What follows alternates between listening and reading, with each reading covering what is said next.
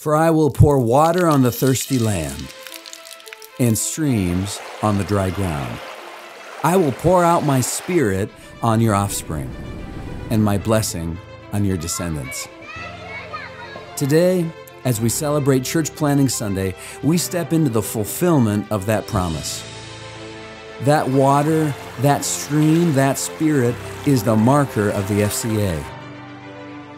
From the Scandinavian Pentecostal roots in Illinois and Saskatchewan in the early 1900s, to the international partners and ministries in Africa and Latin and South America today, the current of the Spirit is still flowing.